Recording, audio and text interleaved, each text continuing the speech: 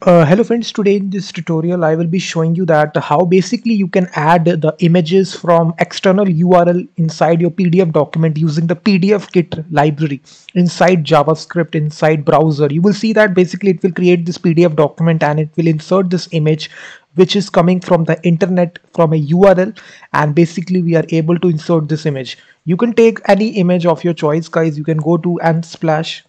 There are lots of images out there. You can insert those images, and basically this is a code here which is there, and here you just need to manipulate this URL property, and here you need to change this pic here. You can take any pic of your choice here. There are a lot of pics out there. So let's suppose I search for a laptop pic here that I need to insert here. Let's suppose I need to insert this image. I can simply right click, copy image address, and simply I will paste it here. You will see as I paste this image, basically if I reload the application, so you will see that basically this image will be inserted. You will see that this image is inserted inside the PDF document successfully, and basically we will be able to do this process inside PDFKit. All the source code is given in the description of this video, guys. You can go to the description and you can read the blog post and copy paste all the source code. And the library that I'm talking about, this is the library PDFKit. It's a very popular library. It's a JavaScript specific library for generating PDF documents in the browser and the Node.js. And this has got a nice little documentation out there how basically you can perform all these things. So in this tutorial we will be looking at how basically we can insert images. So let's start building this application from scratch. So first of all, guys, you need to basically add a simple button here which is add image in PDF document. So as you add this button, you will see this button out there inside your DOM. And we can even have a simple input field, guys, so where we will simply type the URL. So let's suppose we want to insert the URL, so we will simply say here enter image URL. So here the user will enter the image URL, and simply when they click enter, you will see that here we will enter the image URL and click on this button. And now as we click this button, guys, we need to generate the PDF document. So very first thing we need to do, guys, you need to include these CDNs. This is for the PDFKit CDN and the blob stream. So blob streams, basically what it does, guys, blob stream is a special library. Basically it converts, it creates a PDF document inside the browser. This is basically a library here which is supported by Mozilla Firefox inside the browser, and you need to also include this CDN. So simply include this. The link is given in the description.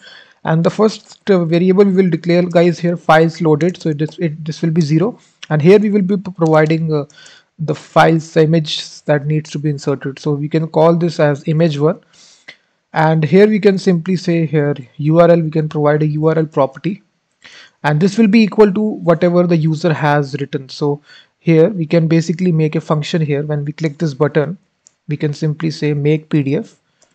So we can now basically write this all this code inside this function. So as you click this button, basically you can see, and we will be basically, we have given the ID, you will see, to this URL field here, so we can get the image URL that the user writes. So we can simply say that document.query selector, and here we will put the ID which is URL, and then value. So what is the value that the user is written? So we will simply replace the dynamic value like this. That's all you need to do right here, guys. So this is your URL, and now we will be initializing a new document, PDF document, with the help of this PDFKit library. So we can simply call this constructor, guys, which is PDF document, and inside this we can provide the properties. First is the layout. It can take two values, either portrait or landscape. So we can just stick to the landscape one. And then it has size option, so you need to specify the size of the PDF document. This is a width 311/83. You can manipulate all these options accordingly. Height is 595.28, and then we can also assign the margins as well, guys. So basically if you put the margins from the top 0, bottom to also 0, we just need to remove all the margins, and from the left position 0, and the right position is also 0. So after this, guys, we will simply initialize this document. After we declared this, with the help of this blob stream library that we have imported, we can simply declare stream variable, and we will pipe this document doc.pipe, and basically here we will pass initialize our blob stream constructor blob stream. So now we will be drawing some stuff here, and here basically we will be declaring a for loop, guys, here. So simply a for loop will be there, and this will be running for basically files will be an array here. You can also provide multiple images here. You can provide image 2, image 3. Basically it's an array here, and we are looping through these array. And here we will simply say here file, and first of all we will simply make a HTTP request to that image URL by using XML HTTP request. This is simply AJAX that we are doing, asynchronous JavaScript and XML. And then we will simply here in the next step we will simply say here dot xhr, and there is a property here inside AJAX, if you don't know, on ready state change. And inside this property we will manipulate a function here. So when the state of the request changes, here we will compare if this dot ready state, if the value is equal to 4, and if the state is equal to 200 basically, as you know, as the HTTP code for success. If the we will simply call this function, guys, which is a loaded file, and we will pass this reference here. So this will simply mean that we need to load the image file from the URL, and we will simply write this function which is loaded file. And inside this, guys, inside this function, basically we will pass this reference which is xhr inside this. And again we just need to loop through it, var file in files, and inside this, guys, we will have if condition if files. This is basically an array, and we will manipulate the URL property, and if triple equal to xhr response URL.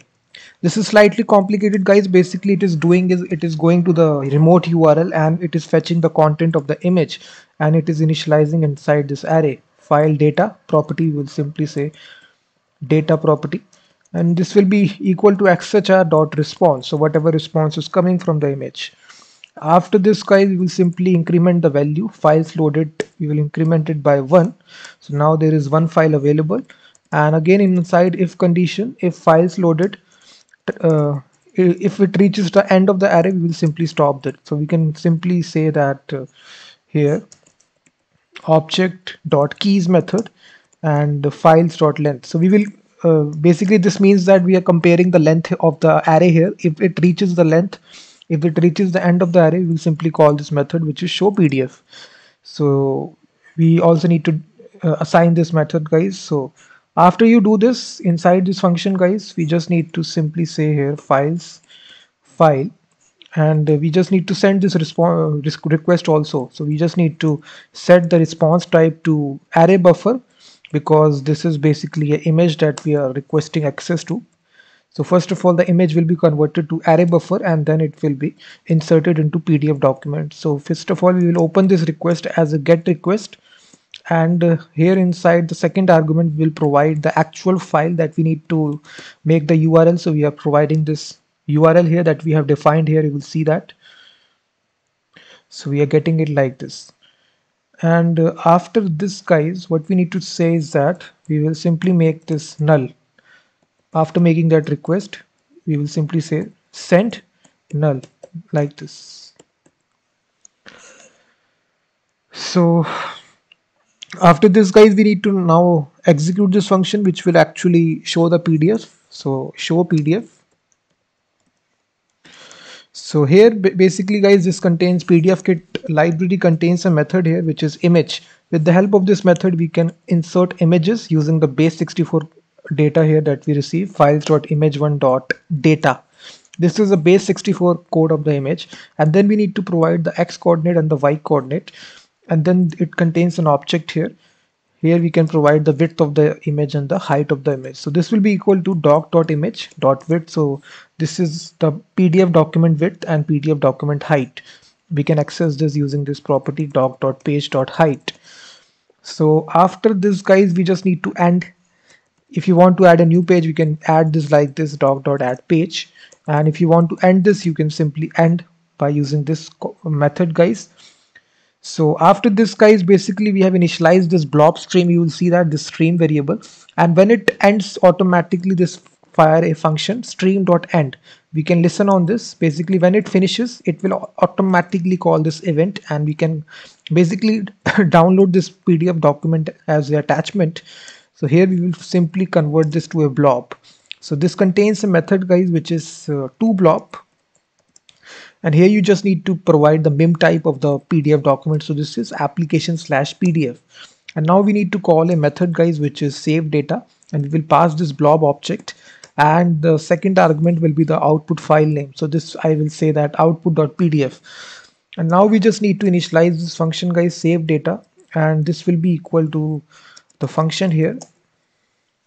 And inside this, we will simply say that we need to create a dynamic element here, the anchor element, and here we will simply add this element to the body. So document.body.append child, we will basically add this element to the body here.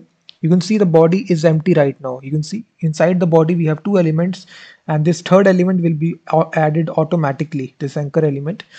And we will simply basically manipulate the style of this. We will not be displaying it on the screen, so the user will not be able to see this, but it will do the process in the background. And inside this, we will return a function, guys, which is having blob and the file name arguments.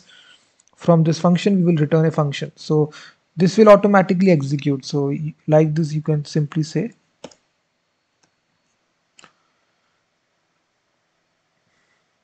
let me see, sorry, just make this as like this function like this, and then automatically execute this. So this is a syntax you need to copy, guys. So like this. So basically from this function we are executing this function. So let URL, and here we can simply say window.url.create object URL, and here we will be creating a simple base64 code for the PDF document. So here we will simply pass the blob, and a href will be equal to URL and a.download. So here we'll be giving the file name which is passed here, and we will simply dynamically click this element with the use of click method. And after this, we will simply remove this window URL dot revoke object URL, and simply we will pass the URL. That's all you need to do. So now if I try to basically execute this, if I try basically if I put this image, let's suppose this image, copy image address, click add image,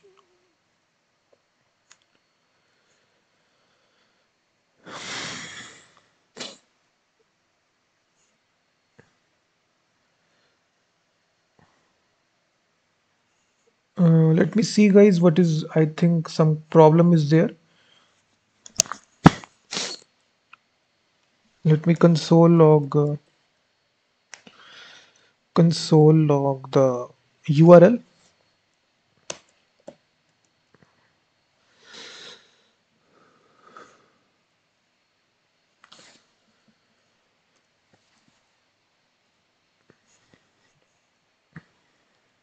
So you can see that this is basically the image. Let me take this image that we inserted earlier on. Copy image address. Sometimes some images may not work.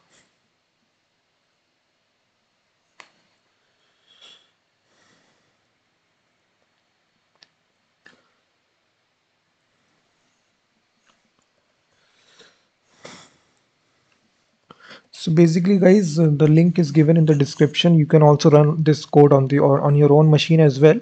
Basically, if you run this, basically it will download this PDF file as attachment.